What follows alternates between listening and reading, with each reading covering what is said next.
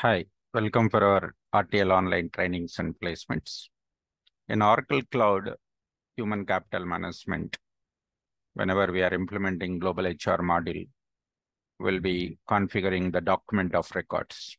When the organizations wants to maintain the repository for their employees' documents, digital repository, then we will be configuring the DOR. We call it as a DOR, document of records. About this DOR, I have already done one video here, document of records. I have done this video here. If you search RTL online training, document of records, you will get it from here. I think I given the name as document of records.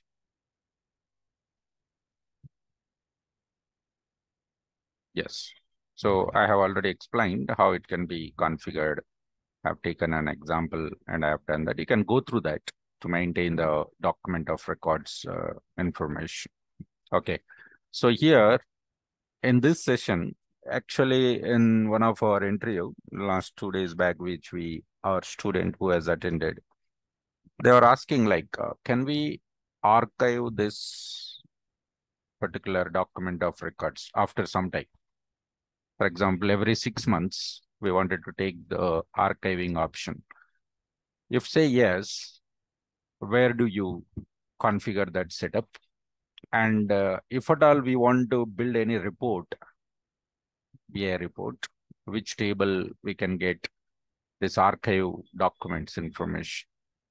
That's the question we have faced. So if you are new to the document of records, you can go through this video. And if you are already know that, you can go to the front-end FSM environment, document types. We can configure the archiving setups while creating document type itself.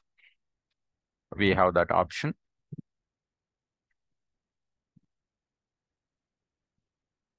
So let's go for here. So this document type we can define at person level or assignment level, what type of documents you are trying to maintain the repository, whether you want approvals or not, approvals required or not. How about multiple occurrences? This is all we have seen in that video. You can go through. There is a tab here in the document record preferences.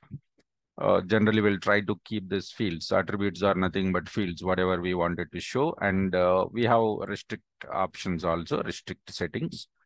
Whether you wanted to go for any restriction on creation, update and delete. And archive settings. This is the tab where we will set the archive settings here.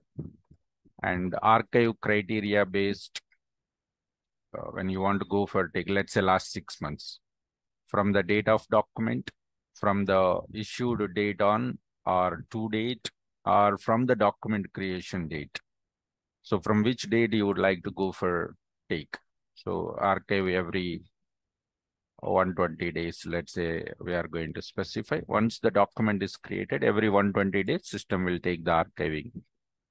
Parsing is nothing but deletion. After, let's say 500 days, we wanted to go for delete the record from the database permanently. So some companies will maintain archiving for some time. After that, let's say the relieving letters or experience letters, they don't want to maintain the track after 5-6 years. Then they can keep it as an archive, or they can go for delete. It's up to the client requirements. We need to go for configure, but it's not mandatory. See, parsing is not mandatory because the organization wants to maintain always documents. That's why it is optional. But archive after days, after some time, the documents will be archived. So if at all we want to go for, maintain the documents information, then table is there.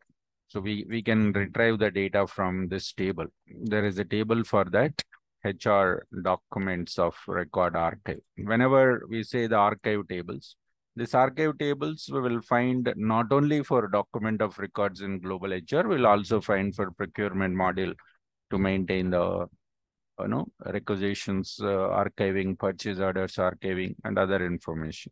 So whenever you have some table name which is having the word called archive, then that table is used to maintain the backup of that particular information.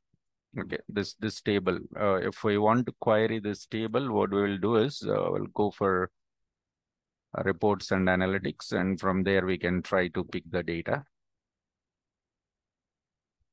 Reports and analytics.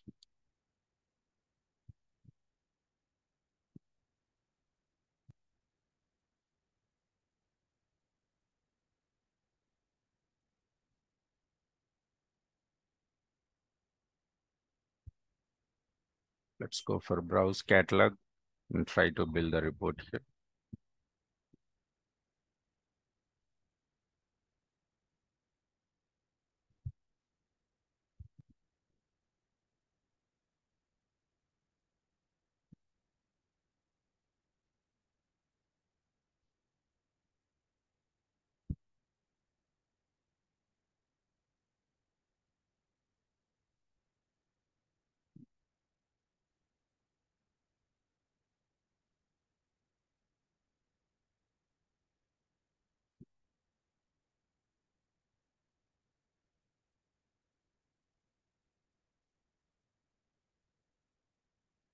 Here we have to choose database HCM. Sometimes what happened, few people will not choose this data source as a HCM, then that time it will show the error message.